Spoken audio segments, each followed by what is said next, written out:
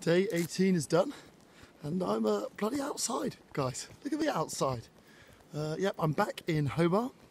Had to get up at 4 AM this morning to get the flight back, and I thought, well, you know, let's attack today. Let's not have it as a write-off, let's have it as a write-on.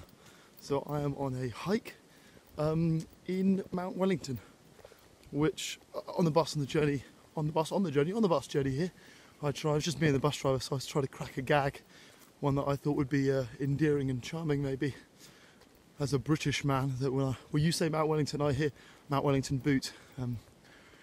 So I thought of it as Mount Boot, but he didn't find it fun or charming.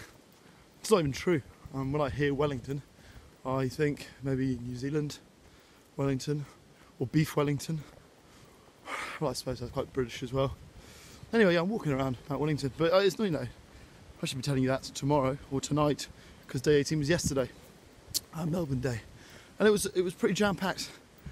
Sadly, Elle was not well, so we saw very little of Elle, so she has to get better soon, Elle.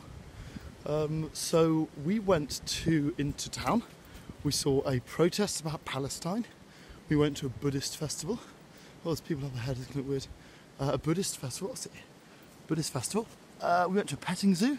They had pigs and sheep and chickens and goats.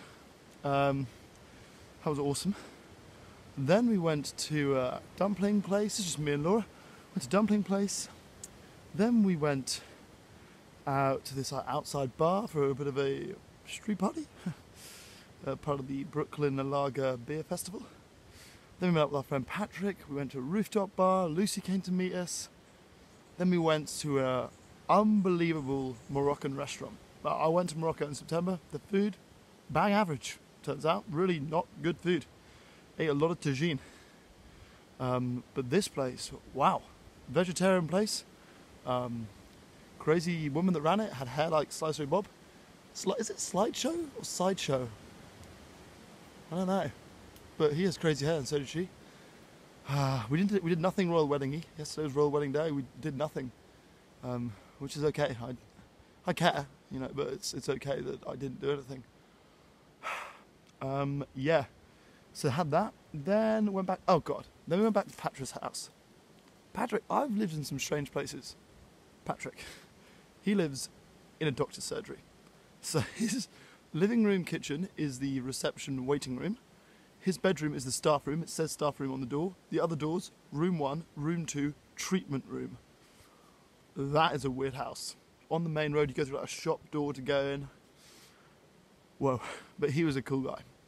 He's a lovely man. So we had a good time. And then, yeah, went back home and had to get up stupid o'clock today. Really ridiculous o'clock.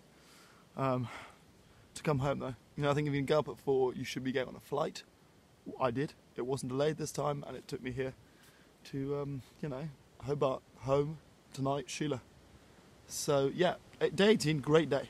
Really, it feels good to be outside as well. I think maybe they've gone. Yeah, so now I'm walking to the Springs, and then on to somewhere called the Disappearing Tarn, which sounds mystical and Lord of the Rings-like. I'm not a huge Lord of the Rings fan, but I like the idea of a disappearing tarn. It's a bit of a local secret, I'm told, by a Scottish woman who works in a hostel. And also, as of this week, because of the crazy amount of rainfall they have here.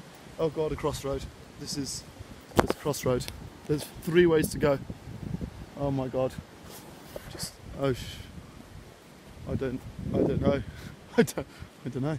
Yeah, so the Disappearing Tarn, as of all the rainfall, we'll go straight. As of all the rainfall this week, they've now had, it's refilled. It's a lake that sometimes disappears, sometimes refills. Anyway, it's made the BBC News, and it's now on Google Maps. So it's not such a local secret anymore. So I'm going to contribute to the death of the local heritage secret as a dirty southern England, North Hemisphere tourist. God, this has been a good one actually. Yeah, I enjoyed myself with this one. So you guys, you know, enjoy your weekends. I hope the royal weddings celebrations were cool. And I will speak to you later today when I'll pretend that this was not today, day 18 yesterday, and today, day 19. That makes very little sense to you, but it does to me. So I'll see you all later on.